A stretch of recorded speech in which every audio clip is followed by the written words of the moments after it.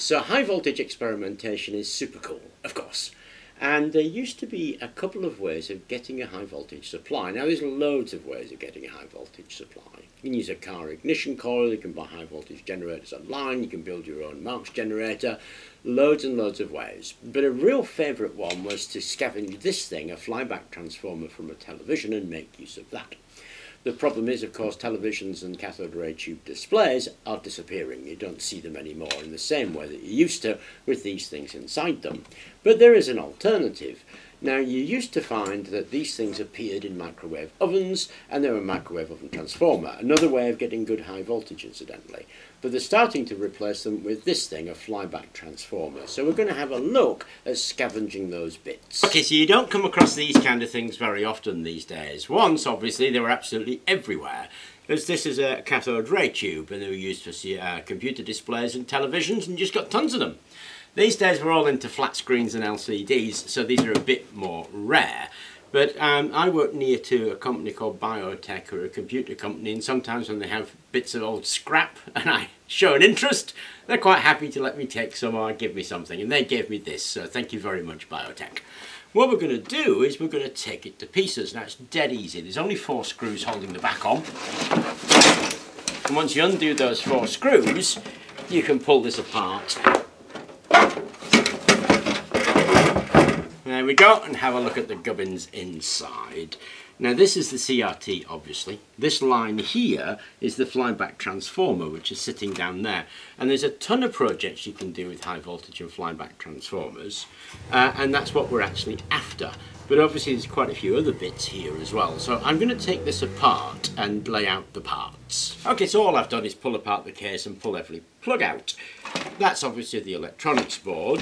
This is the power, this is the control. It's this bit we're after, the flyback transformer. So we're going to get that board out and desolder that, and then any other components that I think are going to be worth rescuing. There's a couple of very nice resistors there, for instance, which would be pretty cool.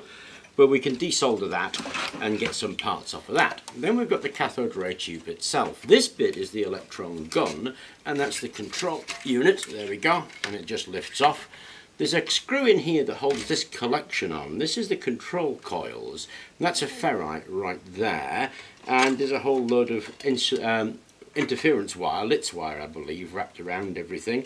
So we're going to take this to pieces as well and see what bits that we've got out there. The only interesting thing about this is this. This is the cup that goes to the CRT. There's a hole right there in the glass, and it comes from the flyback. It's the main high voltage out, and it hooks into that hole with this little hook. All you do is fold back the cup, stick a screwdriver in there, and it leaves it levers straight out. Okay, let's get the rest of those bits off. Okay, so we've desoldered the flyback transformer. That's the bit that we want. This bit, which I thought was shielding, actually is a degaussing coil. So underneath all this is just a massive coil of copper wire. So it's a lot of copper wire, and it hasn't been resined or anything, so that's really usable. So we're going to save that and sometimes strip off the rest of this plastic, aluminized plastic, wind that up, and we'll be able to use that copper again, because like I say, it's just a degaussing coil. This is the shielding coil right here, which was held on by springs and loops and then goes to earth. So that's the shielding coil right there. Then we've got the control unit. Now this is an RGB, so you can see that these actually control the electron gun, which is right here. So that fires electrons at the screen. These field coils deflect that according to the signals that come from the computer, and we get the picture on. Now there's a small bolt holding that there, and if you undo that, then the field coils lift straight off, and you can see the field coils right in there. These actually have been resined together, so they're a bit of a pain, but right around there is another coil of wire, very fine wire, which is many meters long, and that hasn't been resined, that's just been wound on, so that can be recovered quite easily actually. But this is the actual CRT itself. Now, the dangers of this, because everybody loves to hear about the dangers of things, don't they? The glass used in this stuff is extraordinarily thick because it's a vacuum, obviously, and it is in a vacuum. So it's a very thick glass, it's in a vacuum, and it's a lead glass. The phosphors in here are also supposed to be very dangerous, so you're not supposed to breathe them in.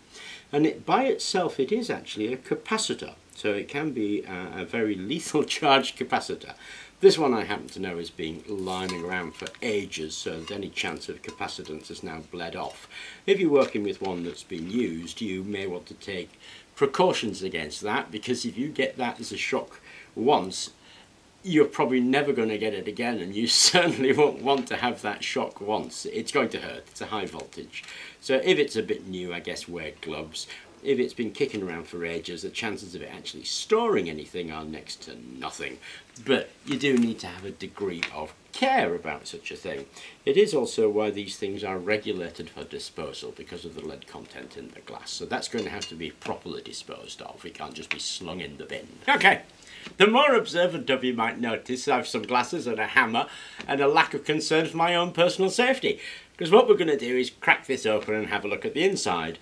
Definitely not one that I would encourage you to try at home, but let's put this somewhere where the flying glass won't go too far and smash it open. Okay, this is definitely a one-time event.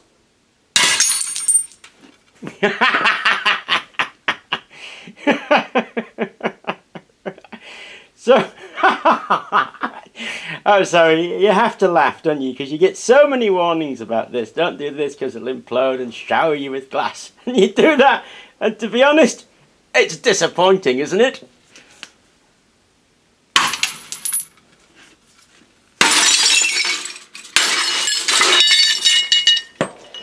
Okay, that white ash you can see, that's the phosphors. There's the glass. As you can see, it's really, really thick. It's coated here. This is kind of like a doping coating, I believe. And then we have a shield in there. We're going to clean up a bit and have a bit of a better look at that. Okay, that was sincerely disappointing. I was expecting one tiny implosion at least. You know, glass shards flying everywhere. From what they tell you, that's what should happen. But as you saw, it was a bit of a damp squib. But anyway, we cracked it open. Here is the front screen, and you can see the remains of the phosphors on it. These are the bits that glow when they get hit. And here is the mesh screen. It's a separate, that's the mesh interference screen. A bit damaged because of the glass, and it's got a metal shield on it.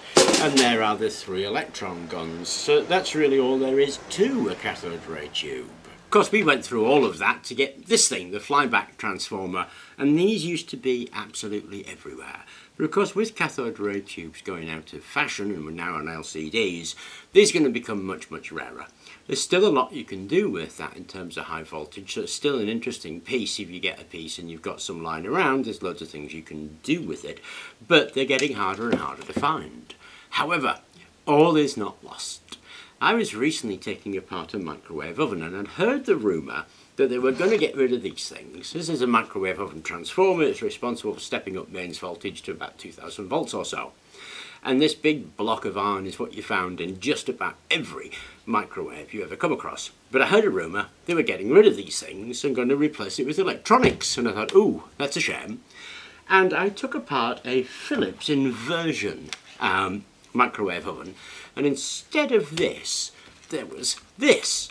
Now, all of the other gubbins were in there, the control circuits, the the capacitor, and this, instead of the microwave oven transformer. So I cracked it open, and there's the inside of it, and lo and behold, right there, is a flyback transformer. So we're not going to be able to get these things from TVs, but we are going to be able to get them from microwave ovens, which is pretty awesome. Let me give you a close-up of that circuit board. Okay, so there is the flyback transformer removed from the microwave oven. Now you can see that that's the input side right there, and then the output side actually is here and here. It was stunningly easy to remove actually, and if you want to, this is going to be super easy to do any modifications on because nothing is sealed. So you can rewind this one with your primer if you want, you can rewind the secondaries if you want. You can see on this side it goes through rectification. Here we've got a couple of high voltage diodes, bit of smoothing, a couple of capacitors there. So that is an awesome thing. And then you compare it to what we used to use, which is this thing here.